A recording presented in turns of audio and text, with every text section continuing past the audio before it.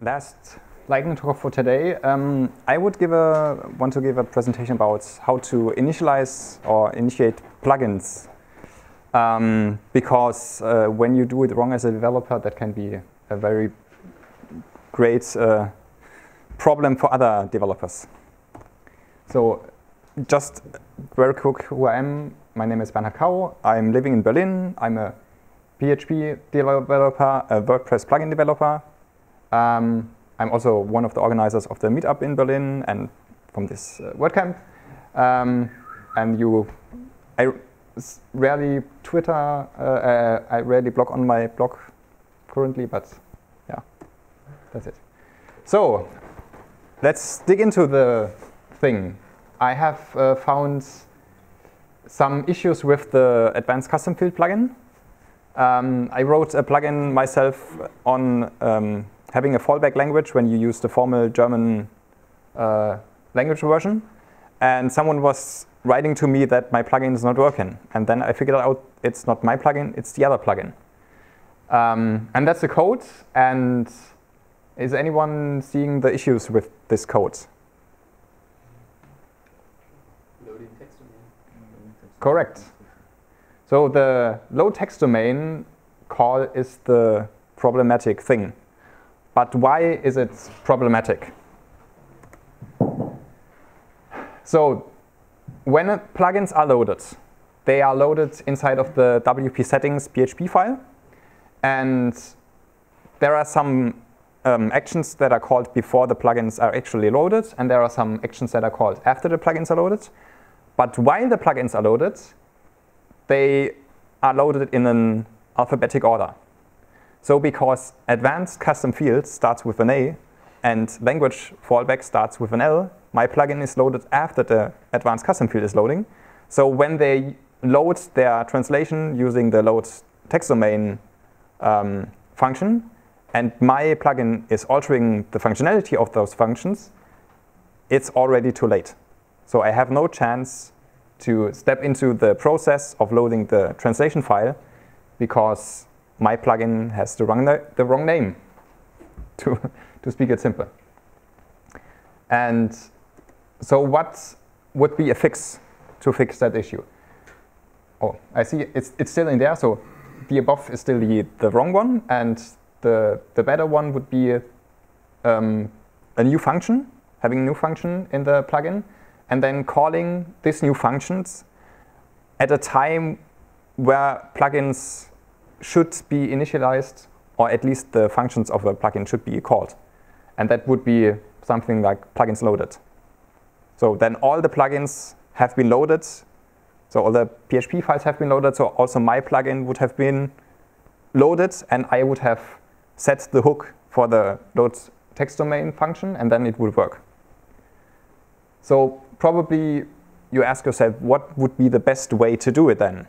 Is there like the way to do it? And I would say there are so many ways on how to initialize a plugin, and I'm also not like the expert on how to do it. So I was searching for some examples. So the one is from a guy probably known as most of you as Ras. He's sitting right here.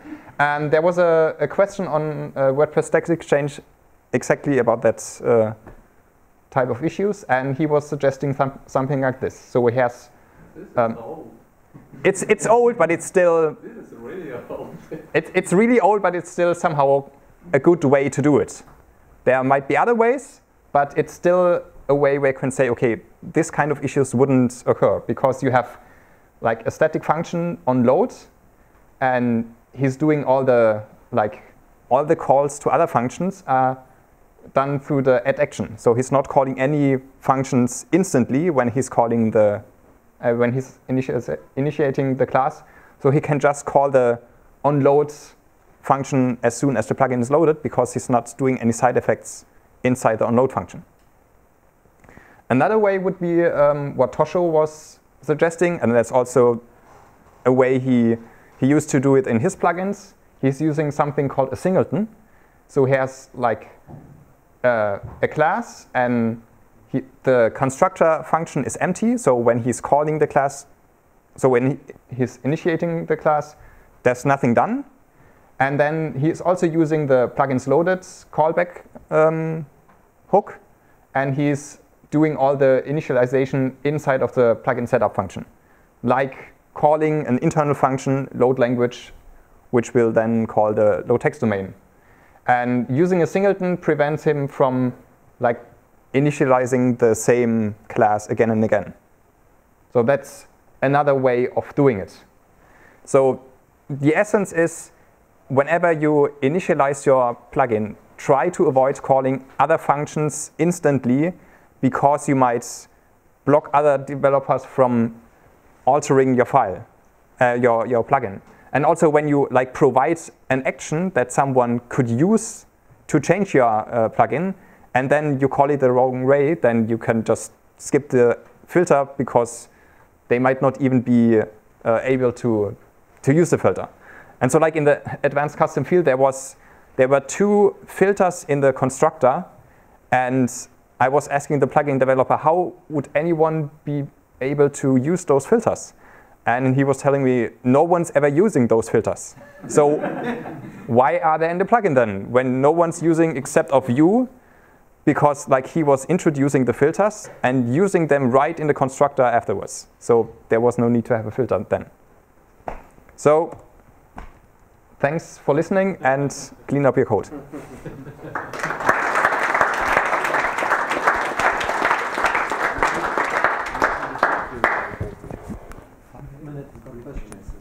Yeah. Yep. I only have a question about the example before. Can you go back? Yep. This one? Yeah. Why is the constructor intentionally public? Is there for that? It is. Yeah. The question is, why is the constructor public? Because maybe to avoid warnings when someone initializing the class and there is no constructor. Depending on WordPress in this case. I would say just as Tosho. I don't know why it's in there, but it's like his statement. It's initially left empty and public. Probably for testing. For testing? When you want to unit test, when you want to test this class, you have to instantiate this class. But couldn't you just use the singleton get instance? It's just assuming. I think it's about testing. I'm not sure. Yeah, but when you would use the like get instance function, the static function, that it would also initialize. I also heard that like testing singletons is quite hard. I'm not very an expert on this, but You want to instantiate the class by a new keyword and not yeah. using get instance. When you use get instance, this static function, you always have dependency on this. Okay. So when you unit test or want to unit test, for example, plugin setup, you want to avoid the using of get instance because it's another function. Yeah, that makes sense. So for testing, it might be a good idea. So but then why don't just skip the constructor, or that would also work? I think also this example might be old. Yeah. This singleton is just. I mean, I've seen this code in some current plugins from him, but I would say maybe it's just public and empty with this specific comment. I have shortened it a bit to say, okay, whenever we are going to change my plugin, or when you take it as an example, it's empty and public for a reason. So just don't use the constructor at all.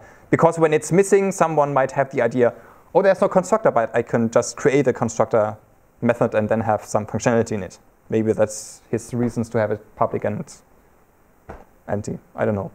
We have to ask him to be sure. Other questions? No? Then thanks for your attention.